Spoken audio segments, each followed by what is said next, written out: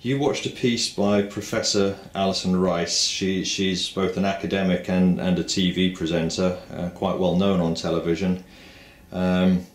She states that creationism has no place in science education. Now, you yourself are a scientist, you work in medical research. How do you respond to her categoric statement? Creation has no place in science education, it should not be there in schools. I think it's a very dangerous statement from her, because first, this is a free country, right, and we still have the freedom of believe whatever we want, and we still have the freedom to teach to our children whatever we believe in.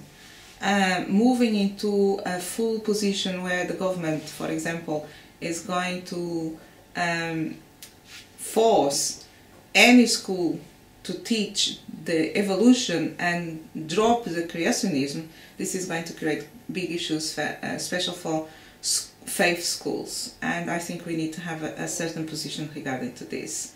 It's not just allowed us what Professor A or Professor B or Scientist A or Politician B to tell us what we should believe or we should teach to our children.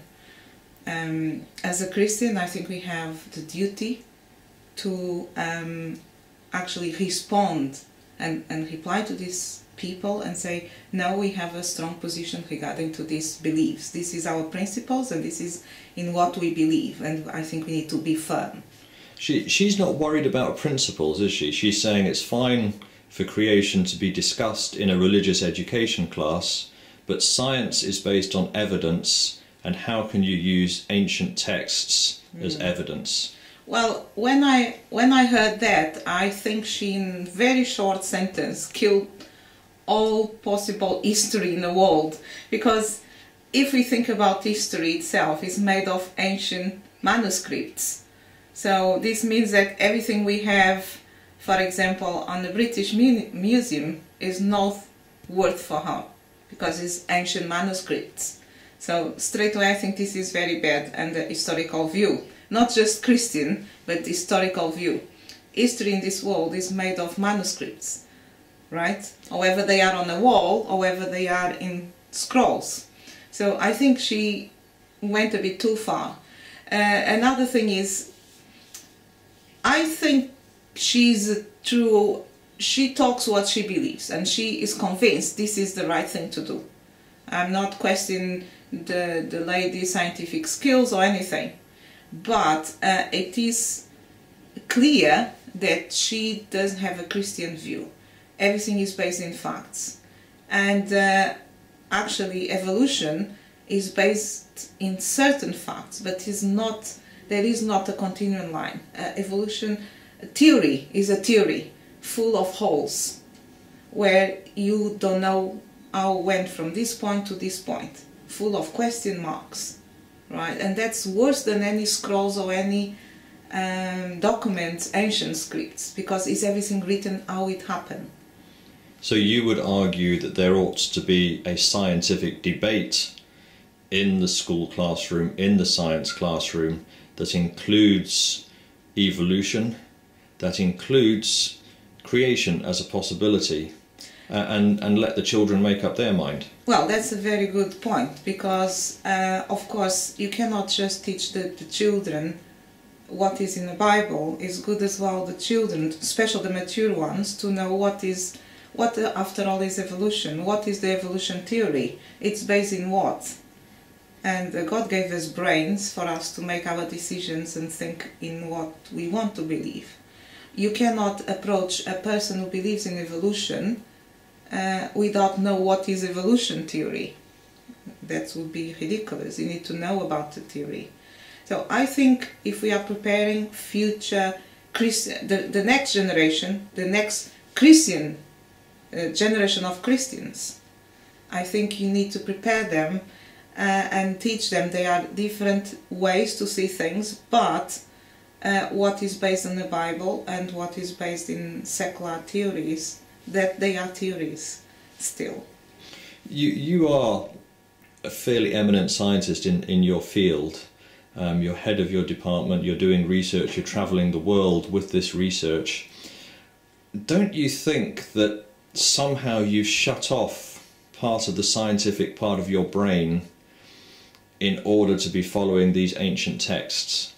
Because you know the general principle, you look at the world, you look at all the TV programs, you look at the textbooks, they're all saying, we all know now that evolution is the way that we've developed. We may not understand everything about it, but in the future we will, and just the Bible account has less and less credibility. Aren't you just switching off part of your brain, ignoring the evidence? You mean the evidence of evolution, you mean? I have thought about it for a long time, because I have been in science for a long time, and many times, of course, I had people coming to me based in evolution, this and that. And especially because if you are in chemistry or if you are in the engineer, you don't have so much this problem. But once you go into biology, any subject that is related to biology, you already know that you will have evolution theory knocking on your door. So in my research, because I work in research with proteins and genes and everything is connected on a textbook from evolution. So if we have, for example, if we talk a certain disease that has mutated, straight away I know people are going to say this is because of evolution. If I want to work in a protein that we have in our brains, but actually the same protein has a certain function that is the same function in another organism, like for example a monkey or any mammalian organism, but then we find out that that protein actually exists as well on a bacteria. Straight away they said, well, because was already on the bacteria, but then through the evolution has been kept through the line, and we still have it. But for example, doesn't have any function. It has it in bacteria, but doesn't have it in us. So they explain this has been through evolution. I see this in a totally different way. You know, we have been created from a single creator. So he thought, let's do these things, and for some reason our genes over the year for that particular protein, they don't have any reason to exist, so they have been silent, they have been switched off. It's there, but you never have the gene expressing into a protein. So this is a bit complicated, you need to understand a bit of biochemistry.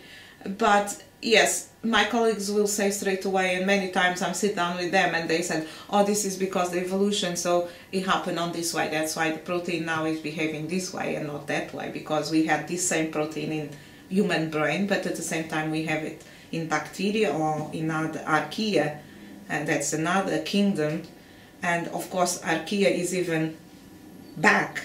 So what you're looking at in a sense is that you look at the same data as your evolutionary biased colleagues, but you interpret it with a creation bias. Yes, because I think I believe in evolution, right? But not the same way as they do. They believe that everyone came from a single cell and we're involved on that thing. We have evolved, but not from one organism to another organism.